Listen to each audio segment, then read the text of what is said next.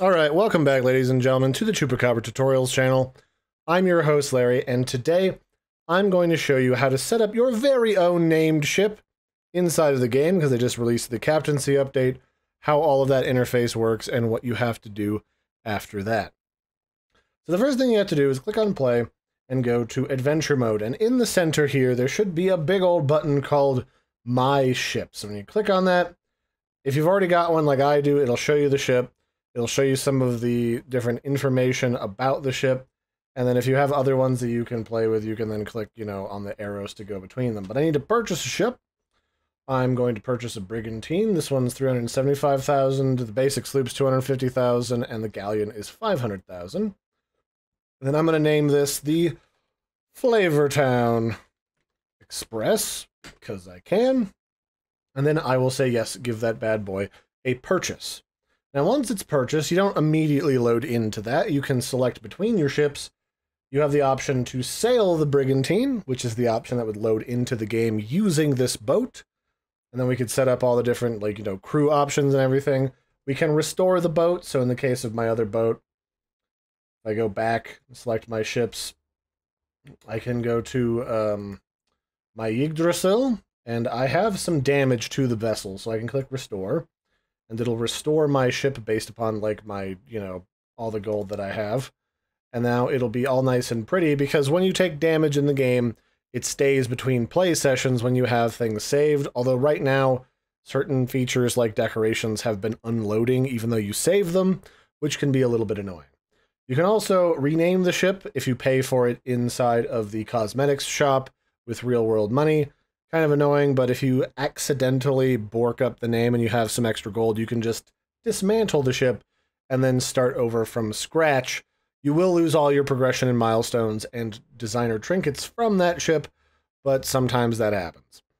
But instead, we're going to go ahead and go back to our brigantine, and we will go ahead and sail that bad boy. And we'll just say close crew for right now. So yeah, that's how you create your ship, and then the next one I will go ahead and show you how you can decorate it. So once you're first loaded in, you'll go through the initial tutorial where the Pirate Lord will give you sort of the gist of how all of this stuff works, but in case that's a little bit confusing, I will show you here in this video. So now, decorating your ship is into a couple different categories. The stuff you physically place in your boat, along with the decor that you can select from your ship customization chest. In this case, I am going to select some of the new Wrecker stuff that I just started messing around with because I think it looks cool. So we'll just go ahead and select all of that. And then we will go with the Wrecker sails. Throw on the steering wheel. And then also throw on the cannon, smoke, and everything. The usual that you would go through in this process. However, the problem is to get this so that this stays on your boat in between sessions, you actually have to go through and go to each different subsection, hover over the one that you wanted to keep, and then hit the number 1 or whatever button it is on the Xbox and pay a little bit of gold so that this is in fact saved to your ship. It is kind of annoying that you can't just, set and forget without having to pay every time you want to save a preset, but you have to do that for each individual item. Eventually, it would be nice if they would give you the ability to just make a bunch of changes, calculate your sum total, and then save it for later. A save it for later button would be excellent. But you can go through, and you can save all of these as a preset. And then if you want to also get the achievement for saving these all as a preset, because you're an achievement hunter, you need to go to the top of your crow's nest, and then you also need to set one of the flags. You don't have to pay to set that as a preset. The other thing you can do is you can set the internal ship decorations as you unlock stuff between your different boats, and this is all across all the different boats. You'll be given the option to load in and save different internal decorations, like the curtains, the table, the sailor ship crest, the rugs, and all that stuff. And you can kind of see all the different categories that you can change up here at the top. And they will eventually add more of these as things go along with different titles that you can unlock as you do things while you're on board your ship. The other thing that you can do is you need to talk to Shelly. She's got a new setup here inside of the ship's customization. You can purchase external decorations, internal decorations, and my favorite, the trinkets.